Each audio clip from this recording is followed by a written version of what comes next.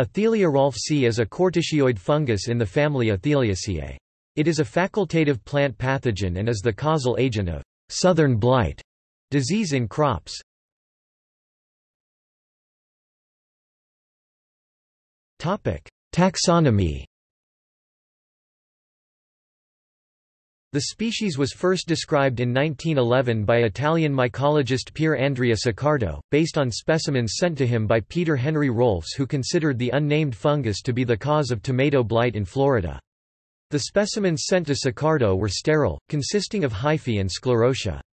He placed the species in the old form genus Sclerotium, naming it Sclerotium rolfsii. It is, however, not a species of Sclerotium in the strict sense.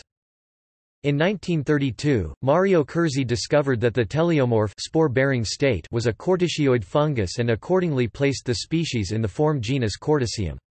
With a move to a more natural classification of fungi, Corticium rolfsii was transferred to Athelia in 1978.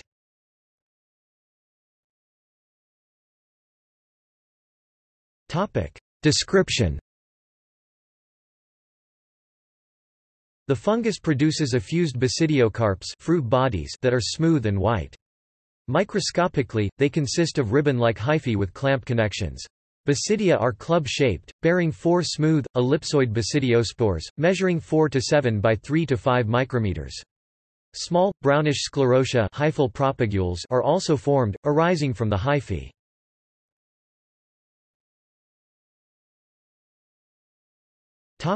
Southern blight. Athelia rolfsii occurs in soil as a saprotroph, but can also attack living plants. It has an almost indiscriminate host range, but its capacity to form sclerotia propagules that remain in the soil means that it particularly attacks seasonal crops. It mostly occurs in warm soils above 15 degrees Celsius and can be a serious pest of vegetables in tropical and subtropical regions including Florida, where it was first recognized, causing southern blight.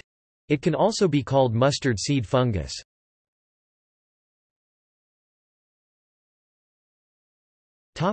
Disease cycle. The soil-borne fungal pathogen Athelia rolfsii is a basidiomycete that typically exists only as mycelium and sclerotia anamorph, Sclerotium rolfsii, or asexual state. It causes the disease southern blight and typically overwinters as sclerotia.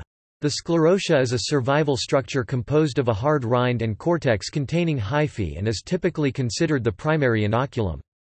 The pathogen has a very large host range, affecting over 500 plant species including tomato, onion, snapbean and pea in the United States of America.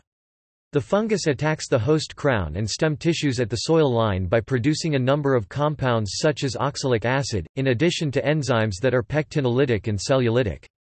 These compounds effectively kill plant tissue and allow the fungus to enter other areas of the plant.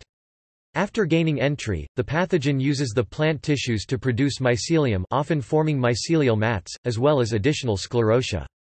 Sclerotia formation occurs when conditions are especially warm and humid, primarily in the summer months in the United States of America. Susceptible plants exhibit stem lesions near the soil line, and thus often wilt and eventually die. Infection caused by southern blight is not considered systemic.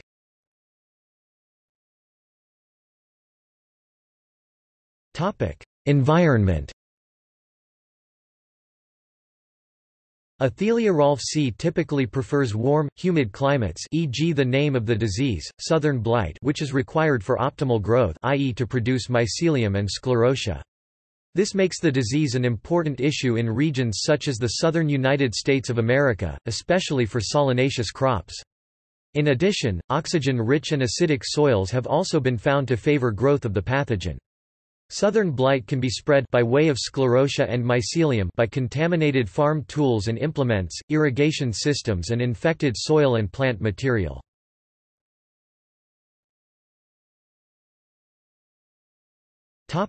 Management.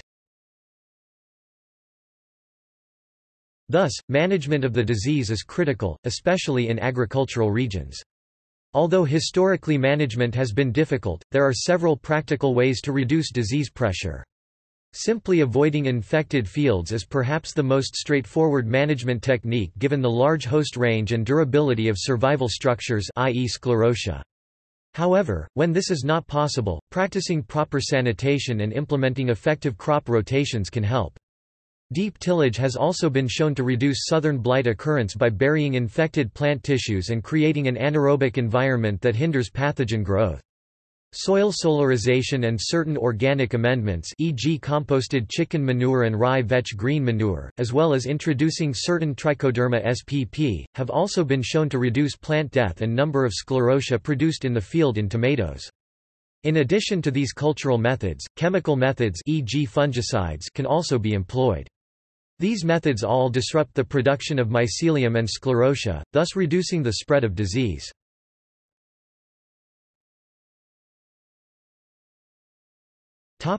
See also: